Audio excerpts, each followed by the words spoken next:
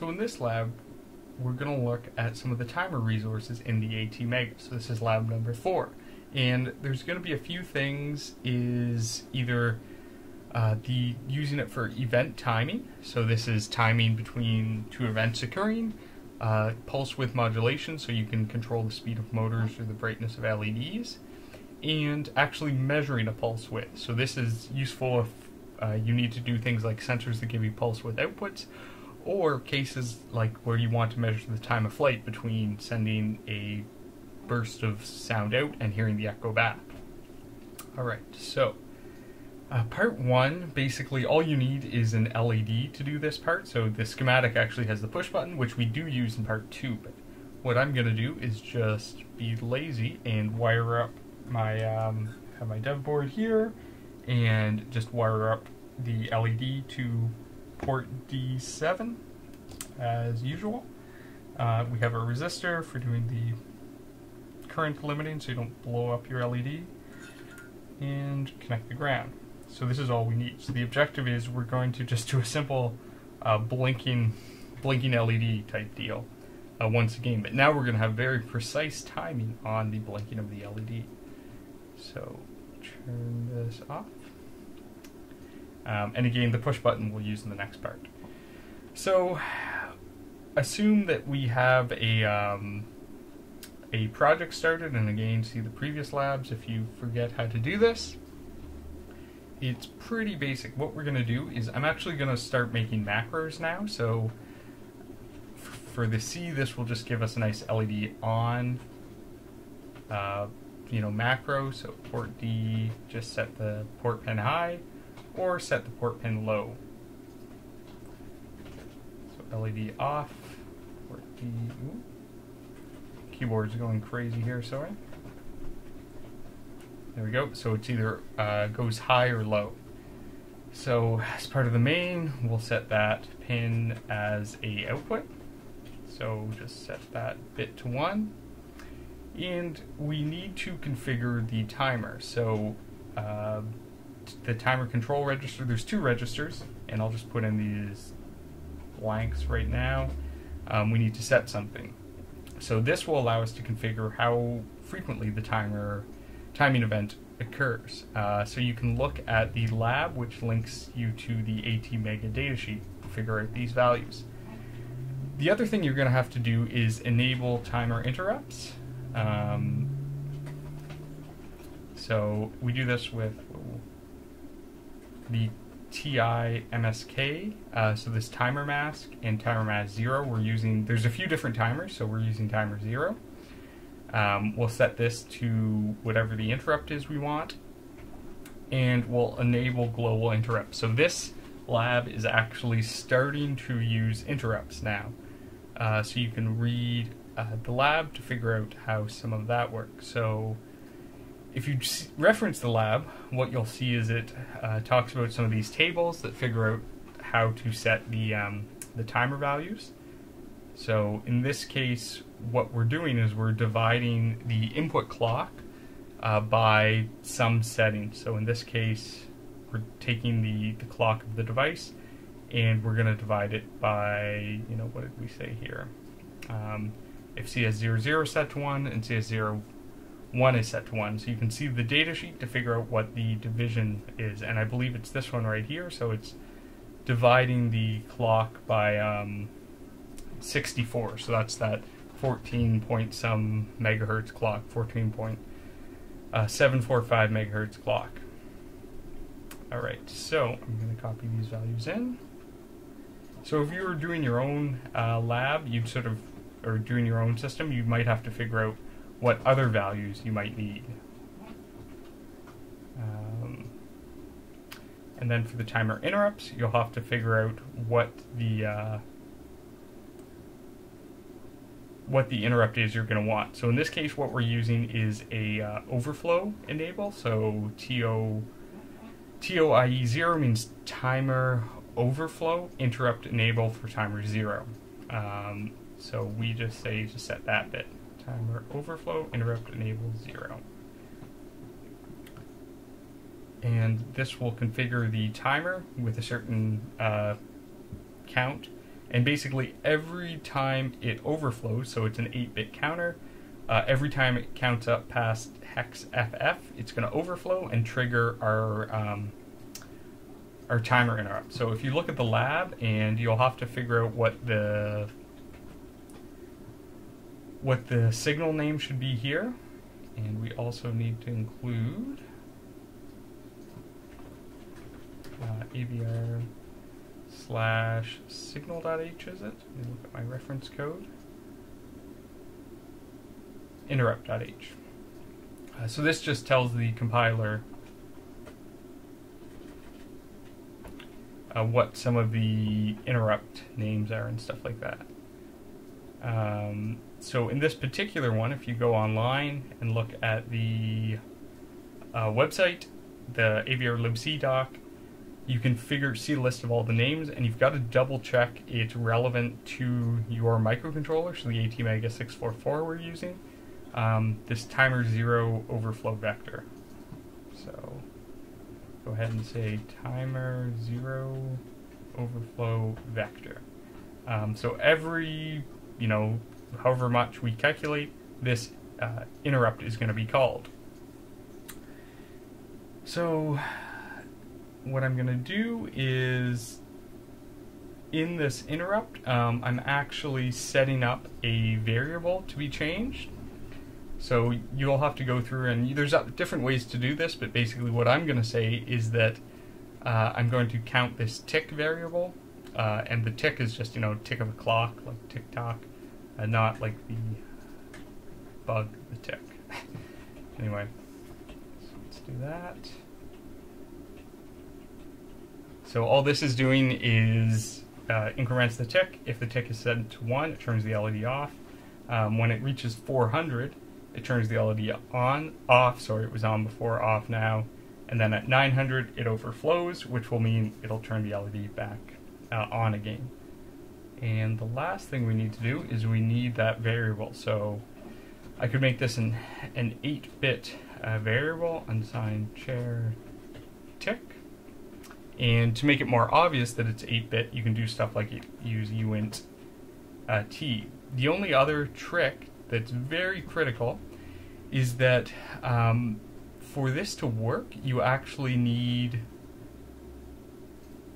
this to be marked as a volatile, and it actually should be unsigned. I'm going to use an int because what will happen is I forgot I'm using up to like 900 here. That's bigger than you can represent with an 8-bit.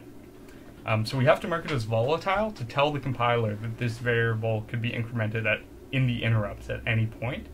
Otherwise, it will just assume it's never incremented because the compiler doesn't necessarily know about these interrupts being called. So I could build it, and then we're just going to use all of the same methods as before.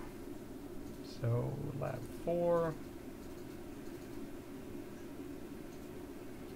Program. There we go. So if I switch to my camera, what you'll see is that we now have a blinking LED. And this blinking LED was done with the timer subsystem, not just using the delays macro. So you can do other stuff while this is all happening. So in the while loop, if I look back at the code, there's this while loop here. And so you could actually write all the code you want here, and it's not going to be delayed. If you had just used delay ms 500, what's going to happen is that code is just going to spin in this loop while it waits for 500 milliseconds to pass. The way it is now, you can do other stuff, and the timer's taking care of dealing with the LED blinking. So that's just a really simple example. The second part of the lab is using what's known as the input compare. So let's go down here. Or actually using the pulse width modulation output. So in this case, what we want to do is we're going to generate a special signal that allows us to modify the pulse width, so the percentage of the time the duty cycle is high or low. So the lab goes through some of the code you'll need, and you can figure out all of the configuration. I'll just show you, again, the objective here is to show you what the end result of this code will be. So let me just do that. And this, we don't care about that warning there because this delay is just being used to increment the pulse width modulation setting. Just let me program that. And again, it tells you to reload, which is great.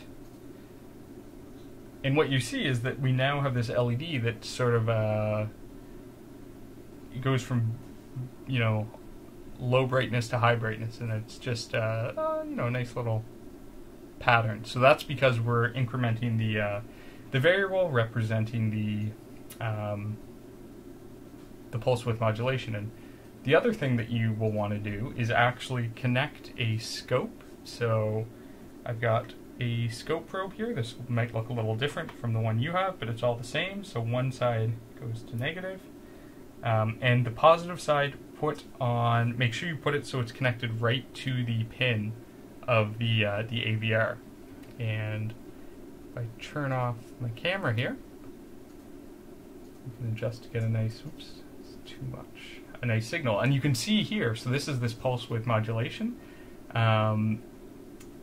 So here, for example, it's spending a lot more time high than it is spending low. So, you know, here it's spending 200 microseconds high, and then only 77 microseconds low. So that would be a brighter LED than if we try to stop it.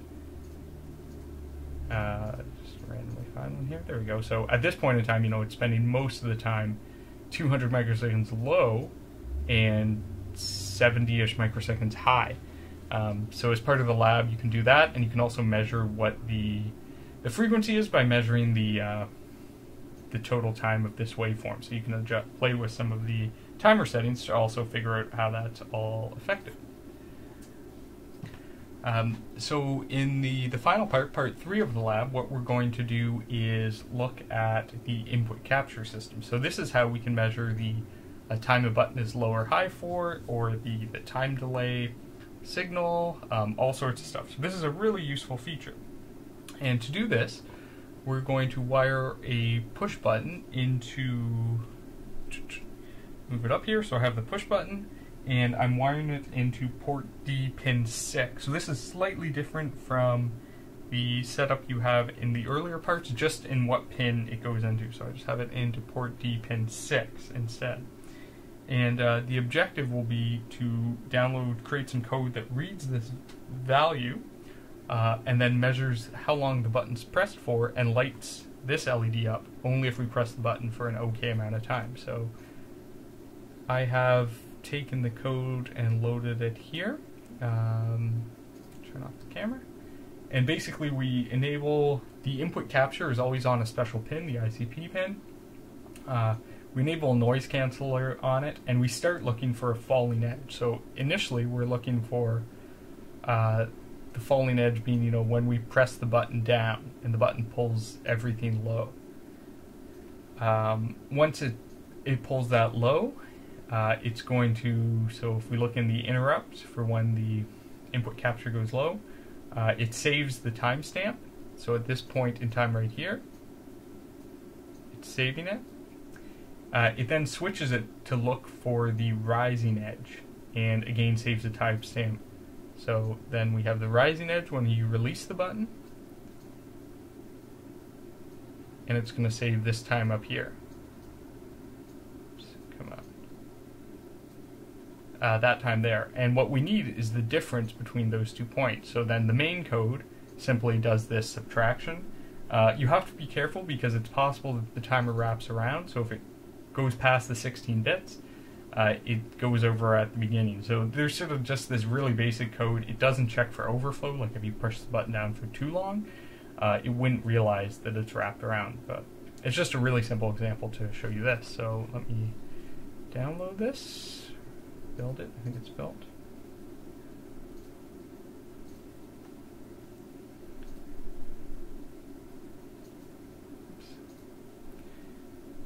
And what this one looks like is we have the button, and so if I press the button down for the wrong amount of time, nothing happens. And it's only if I press it down, I think it's supposed to be like a 1 second period, so you can see me pressing the button here. If I press it down within that 1 second period, then everything, the LED lights up, indicating that it was held down for an okay amount of time. So let me use this. So if I hold it down for too long, the light doesn't come on. So again, it's supposed to be about 1 second, so there you can see it's successful, successful, successful. I forget what was actually programmed in, so you can play with this a bit, and you can see if it's too long or too short, it doesn't light up. So that's the objective. I can press this a whole bunch of times and it doesn't light, but if I hold it, it lights up. So that's part 3 of the lab.